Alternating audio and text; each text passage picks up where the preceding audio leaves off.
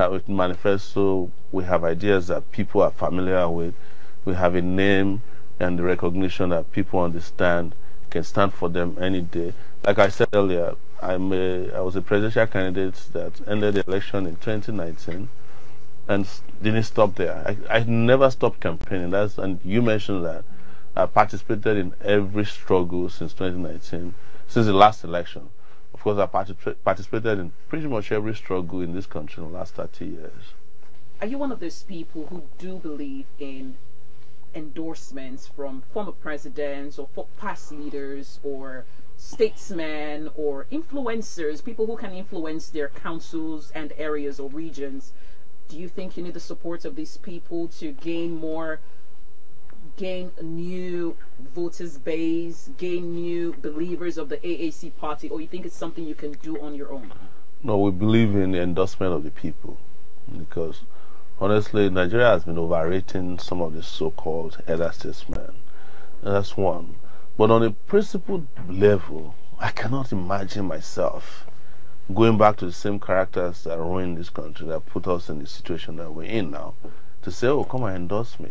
Are you going to endorse me as a brand that will go back and continue your style of leadership? Definitely not. And most of them have only one vote. That's the truth. So if you go to the people, you are bypassing a whole lot of this overrated so-called elder statesmen. They don't have any constituency in reality, because their constituency is not the poor, because they are the ones who created the poverty in the first place. Their constituency is not the oppressed, because they are the oppressors. Their constituency is a constituency of the people who are holding this country to ransom and who see Nigeria as a property that they own. And I reject that, and I've always rejected that.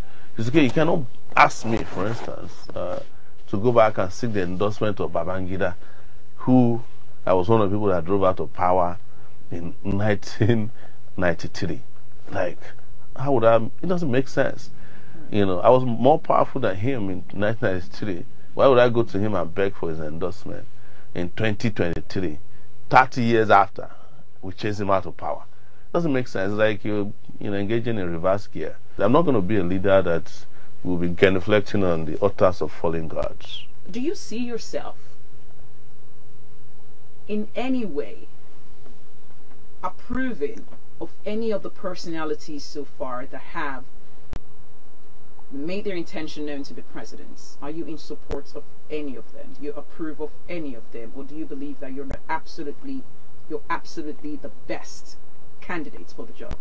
Yes, I believe I'm the best candidate for the job. And I've spoken extensively about a lot of them. When you're campaigning, you're talking about your ideas, your manifesto, and what you're capable of doing. And you're also warning the public of records and pedigrees of your opponents. So I don't have any reason, therefore, to say, oh, I believe in something. I might believe in the person, because this is not war. If I go outside and we meet, we shake hands. It's just as we argue sometimes. I'm sure you've seen some of my videos challenging some of the candidates, whether you're a presidential candidate or you are a deputy or vice. If I see you doing what is wrong, I will say it publicly. Do you think a personality and the party that it represents are one of the same, or do you think you can distinguish a personality from a party? I say that to ask you a question. Should you win the elections, would you be working with people from other political parties that you're currently opposing, or do you write them off as one of the same? No, if the moment we win the election, everybody will be coming as representative of their own constituencies. We must work with them. We must find a way around, a balance. But what we will not do is to work with them against the people. If Nigeria is due for a change, yes, do you think Nigerians are ready to make that change in the 2023 February 25th elections? Yes, I believe that Nigerians are always ready for a change, because they are the ones calling for a change all the time. And you think they're ready to be demonstrable about that change by... Well, this is why we engage in a different kind of campaigning. It's not only to listen to it, say we want change. is to also turn them into change agents. That you must demonstrate that you want this change you want. And the best way to do it peacefully and democratically is to vote for the right kind of persons, so that you don't come back 6 months after election that, oh, we need another kind of change because it's not what we voted for. Schools are closed for 9 months at a time. I'm talking about higher institutions. And this happened also in the midst of a global tragedy of immense proportion, that was COVID. So we don't really know. We're not going to know how bad things are until the regime is gone. Nobody knows who will win the election until the election is over. So I've heard so many of these comments. Their assumption is that some candidate will win the election. Every candidate in this election is a potential winner of the election. Indeed. But every supporter is also a potential prophet of a winner of the election. So you hear a lot of prophecies. In fact, there were people who prophesied that Argentina will lose the World Cup. After they won, they are still prophesying. They go back to church next time and said, well, if they had fielded one candidate, or if Argentina has collapsed the structure for Brazil, Brazil would have won. Does it make sense? Because they are in a competition. So I'm in competition against your candidate. You asked me to collapse my structure. I don't want to be a religious leader. Otherwise, I would have started a church instead of a political party. You get my point? Yeah. And it has become very well known that politicians are creative liars. You understand? That's why I don't want to be called a politician. I hate that nomenclature. If you don't have good intentions, it doesn't matter how long you pretend. I don't want to be a pretender.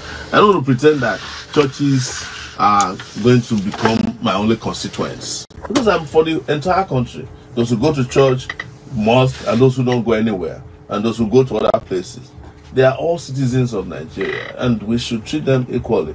So if, for instance, I go to the church on Sunday and they clap for me and they pray for me and they put their hands and shake my brain until it shifts to one side in prayers, what am I going to do? What do you think the churches would think if I go to Kija shrine?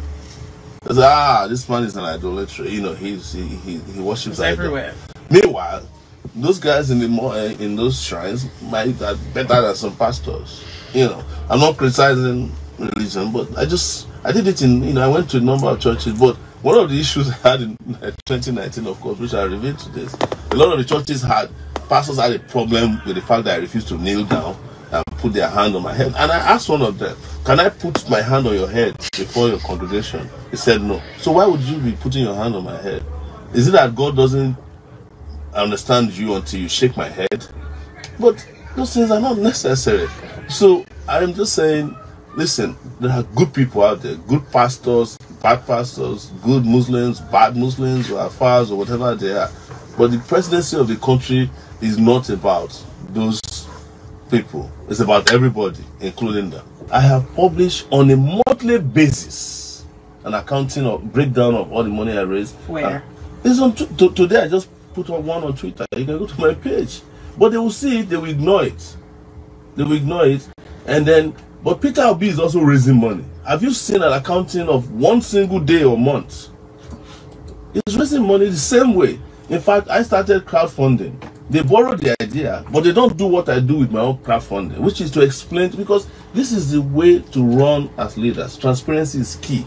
Part of what is killing Nigeria is that our leaders hate to be transparent. And some of them are not transparent because they are afraid of criticism, of scrutiny of their transparency. I don't belong in that category. There are ways by which people are raised.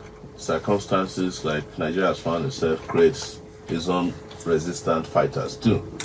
And I'm just privileged, and I must say this with humility, that I find myself in the leadership of a resistance movement, or I have found myself in this movement over the years, and having not been tainted. So you better vote for the right person now so that you can live long. Because some of these guys, if they win in 2023, as you are going to vote for them, you may not, I'm sorry to say, things may not augur well enough for you to vote in 2027. You can ask people who promoted Buhari or who voted for him in 2015. You know, some of them did not make it to this day, including some of his influential cabinet members or kitchen cabinet members. They all died along the way because of the circumstances that they created. Some of them, the chief of staff, for instance, died of COVID. Because why? When COVID first started, and everybody was saying lock your borders, he was traveling around the world holding meetings, and I forgot that not taking care of Nigeria's border will lead to his own death. When you have a chance to appoint an incompetent person, so you go and appoint the incompetent and you start shouting why you don't have roads and you don't have water. You are supposed to elect a clean man, you go and elect the dirtiest man that you know. You even admit that is a lesser thief, you know. Is a thief not a thief anyway? You know, all that is just, let's just manage him, you know. And when you get halfway to the thing, you start shouting, where is Sowore? You know, where is Wole Soyinka? Where are the Sowore? Exactly, you know, you start insulting our generation. People are still insulting Soyinka, and he's 89 years old. Soyinka held a radio station to ransom with a gun at the age of 20 something. You still want him to come and fight for you in 2023? Yes. People are always particular about track records, what you've done in the past. You see, they are not. I don't think people are particular about track. If anybody is particular about track records, how can you be supporting? What is wrong? What is wrong with Tinubu? What is his track record? He was governor of Lagos State, you know, for 8 years. Look at Lagos now. It's the most ghettoized neighborhood in the world. The records are there. That's record. That's track record. What about Atiku? He was vice president of this country for 8 years. When ASU had problem, what did they do? They went and awarded themselves, you know, licenses to build universities and abandoned the public universities. Was it not during their period that they were spending money to buy vehicles for their concubines instead of giving scholarship to students?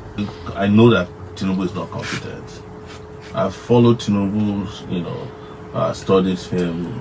The so-called, not so-called, but the drug history that was dug out recently and used to speak on his character. I was the first to obtain it in 2008 from Chicago and published it on Sowore Reporter. So I know that. I know what's contained there. I know what he was doing before he came to Lagos.